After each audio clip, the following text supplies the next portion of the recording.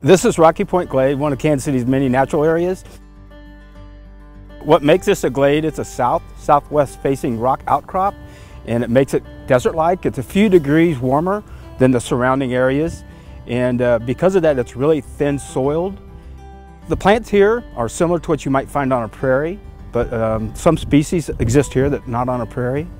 We've been working on it with the use mainly of volunteers for the last 13 years.